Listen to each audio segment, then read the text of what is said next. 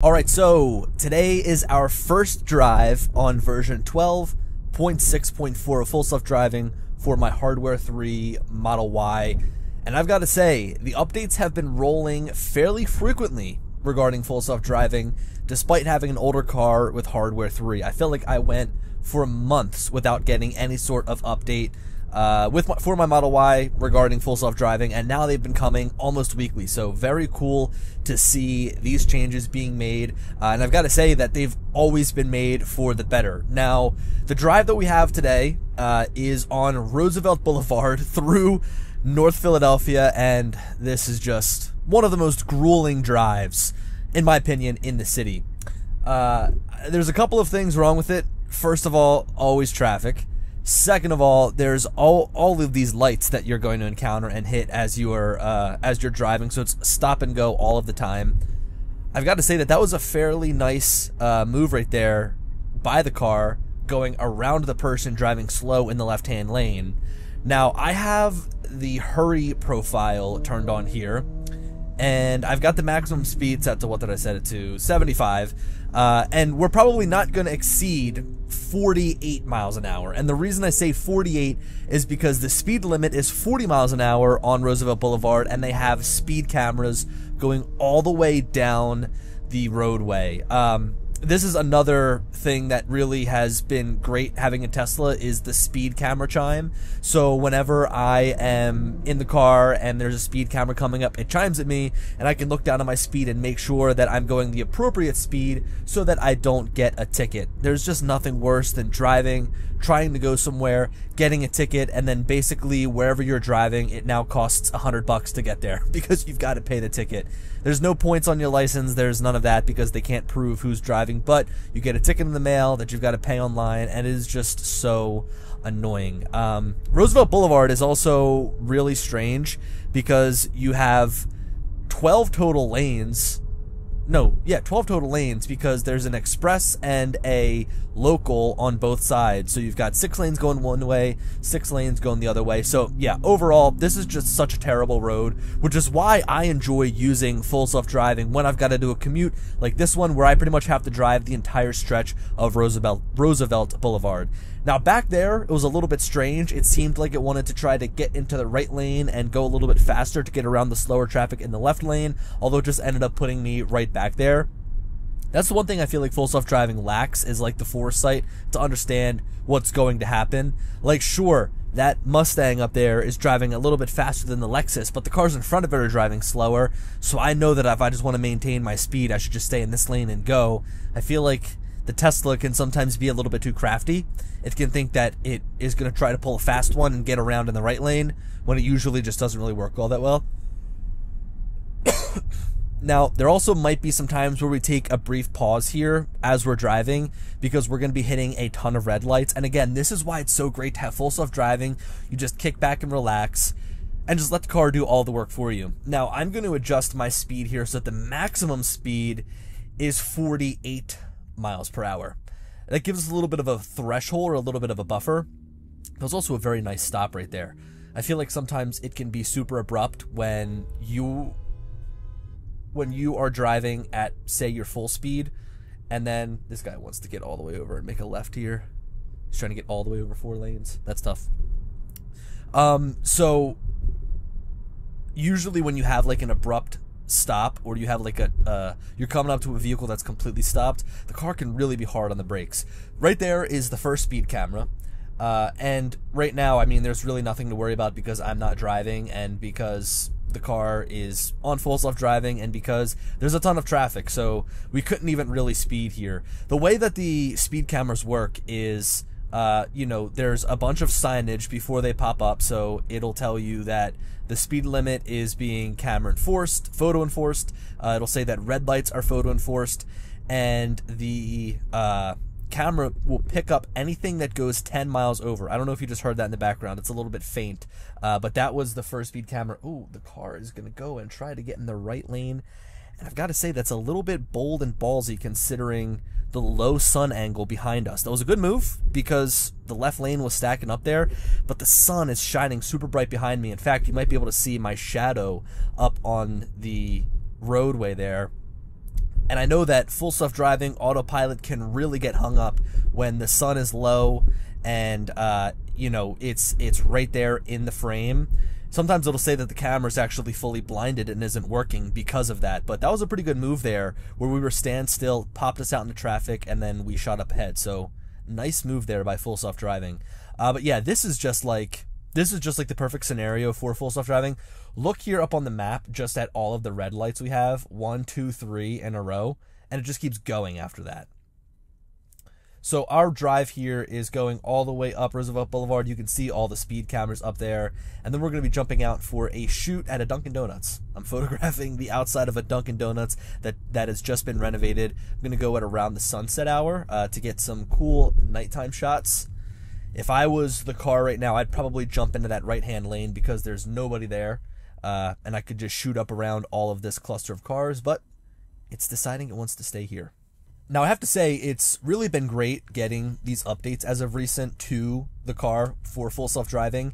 I haven't noticed major updates as I've gotten them. Like, there hasn't been anything crazy that's changed. I will say that the upgrade from, oh gosh, I was on 12.1, and then whatever I was on, I eventually went to 12.3.6, and that was a pretty massive change. I felt like the highway driving was really improved from there. And now with version 12.6.4, I really haven't seen much talk about this specific version being as much of a game changer for really any of Tesla's vehicles, and so I'm not anticipating this to be any crazy jump or crazy difference, but it is always cool to kind of jump in and document the very first drive on a new version to see if there's any bugs or changes to pick up. I can tell you that one issue that I've been dealing with for a while is the car hugging the left-hand lane. And I've mentioned this in some previous videos to where the car would hug the left-hand lane so much to the point where it thought it wanted to merge and it would get over into that lane when it maybe wasn't supposed to. So that was definitely one issue, massive lane drift that I kept encountering on 12.3.6. And there's a little chime in the background. Now here with this version, you know, I mean, haven't really noticed it at all. And honestly, even with 12.3.6, it happened very rarely, so it wasn't that big of an issue. Now on this drive, I figured I would talk about the potential purchase of a Cybertruck. So I guess what, we're about a little over 10 minutes, or just under 10 minutes into this drive. It should be fairly boring. You know, this is again going to be a lot of stop and go traffic. Full self-driving has kind of gotten boring in my opinion because of how good it's gotten. I can tell you that up and around this curve, it just continues to slow down so much. Like, this is where a bulk of the traffic is because there's such a massive shopping center right here. But yeah, that's kind of like the gist of these full self-driving videos, is they've almost turned into podcasts where you kind of call out little moves made by the car here and there because everything has gotten so good with full self-driving. It's really just those edge cases that are just such anomalies that are kind of weird and happen out of nowhere. Like this right here was just such a nice roll up, such a nice stop. Very enjoyable ride so far with full self-driving. Now here's the thing about the Cybertruck. I have always wanted a truck. I do real estate photography and construction photography. You know, I'm always flying drones. I'm always on job sites. I'm always doing drone training sessions where I'm hauling around a bunch of gear. So like, I definitely have the need for a truck, but I've always made the Model Y work. It has a ton of room. I did get the performance model, so the low profile tires and rims, they really can be tough when driving on a construction site that might be dirt or rocks or gravel. So this is definitely not the best car for those scenarios. And a truck is something that I always wanted. This is a nice maneuver around here because that's such a big intersection with very little lines on the road. And the car did a really good job at maintaining its drive around that curve. So nice shout out there. But as you can tell, this is an area where it is just wall-to-wall traffic. So a truck is something that I've always wanted. I did get a truck back when I was in college and I started working. It was an old Ranger. It was a complete piece of crap, but it was awesome to drive. And I loved having a truck. I loved being higher up off the road. I loved cars jumping over. It thinks differently. Hesitation. I guess that kind of works. That was kind of nice. Nice and slow maneuver. So a truck is something that, you know, I've wanted Tesla to create, and I remember when they did their unveiling of the Cybertruck and they rolled out what it looked like, my mouth was just like dropped and it hit the floor because I thought it was ugly. I was like, what are they thinking? Why did they do this? Why did they make it look like this? Just overall, I knew that it wasn't the truck for me.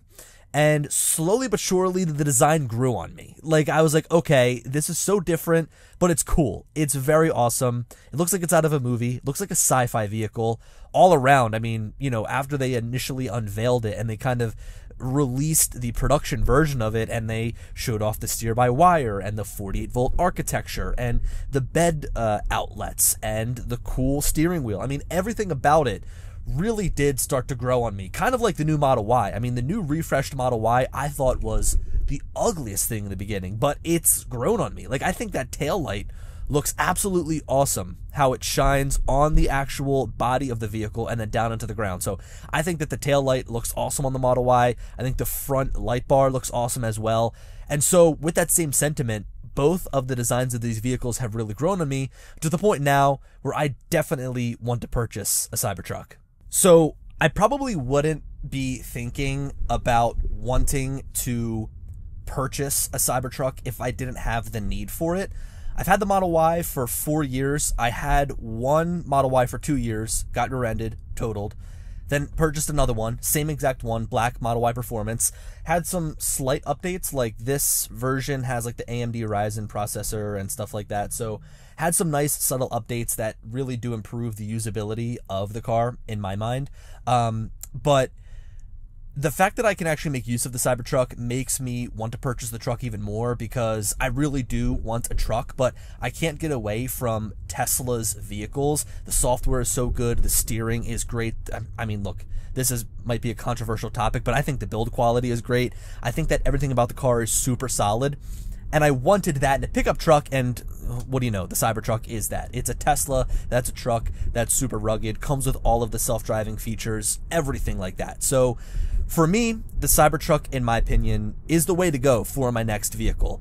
Also, just personally, I'm getting a little bit tired of the Model Y. I've had it for 4 years. It's been the same thing every day I get in the car, so I want something that's just a little bit different.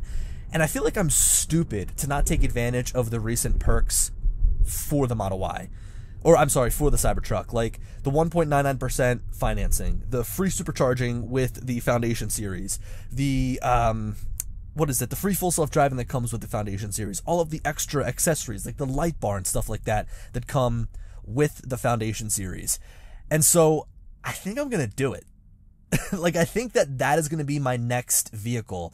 And unfortunately, the way that I think about it when I look at that truck is like, I immediately think, like, what are other people going to think? And I'm usually one to really not care what other people think. I mean, I'm literally here making videos about a car. I could easily get made fun of for this exact video that I'm making. I've made YouTube videos my entire life. Back when I was in high school, making videos when it wasn't the cool thing to do. Like, now I feel like being a content creator is kind of cool, but I was doing it back when you would get made fun of in school for playing too many video games, or you know, going and making videos that you'd post on YouTube and stuff like that, when now it's like the norm. And so part of me like doesn't care. Like, I love technology. I love being on the bleeding edge of technology. I look at the Cybertruck as not like this status symbol of being like a political statement, or being you know, like that I have money, etc., etc. I feel like I'm getting way too deep now, but regardless, I look at the Cybertruck for what it is. It's a super rugged version of a Tesla that I really enjoy, and it has a lot of really great cutting-edge features that other trucks don't. Like, I can't go and get another electric vehicle, another electric truck that does what the Cybertruck can. Sure, there might be better options out there that have better range, a better charging curve, and things like that, but I just want to continue to stay inside of Tesla's ecosystem. I want to still be able to, like, take advantage of full self-driving, make these videos, take a look at what Hardware 4 offers, because the Cybertruck will have Hardware 4 and my Model Y has Hardware 3. Now, another unfortunate thing is my did I say Model 3? I meant Model Y. My Model Y is, I think I'm at like the break-even point. So I owe about $26,000 on this car.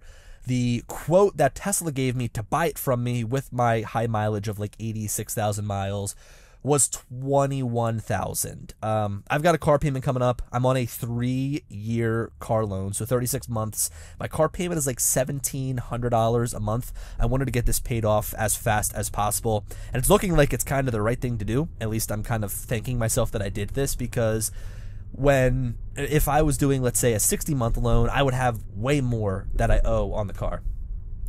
So yeah, I don't know. I mean, I just got to make it work. I got to figure it out, right? Obviously, like, it's not just a easy purchase to go and buy something that's $100,000. But when you look at the actual things you're getting with the truck, if there is a point where I want to buy the Cybertruck in the future, why would I not do it now? Take advantage of all of the promotional features. I mean, because I don't think you could get anything better. Good interest rate, free supercharging, full self-driving with the Foundation series, all of the little upgrades.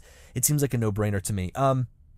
I'm going to end this video here. This has been the first drive on version 12.6.4, and it's done great. I mean, this is just one of the worst roads ever, and I look and I'm making this video, and I now see that I'm actually going to be at my destination in 5 minutes, and so it is really cool that being on a car that drives itself is like a time warp. You jump in, it does its thing, you end up at your destination. And I say it every single time, but I just cannot wait for full self-driving to be unsupervised so that I can work in my car. I can answer emails. I can answer text messages. I can play games if I want to. I can do something that doesn't require me to actually look at the road. So thank you guys for watching. If you're interested in more full self-driving videos and other stuff Tesla related, please feel free to subscribe. And let me know your thoughts on the Cybertruck. Like, do you own one? Do you think about buying one? Let me know down below. And I'll catch you guys in the next one.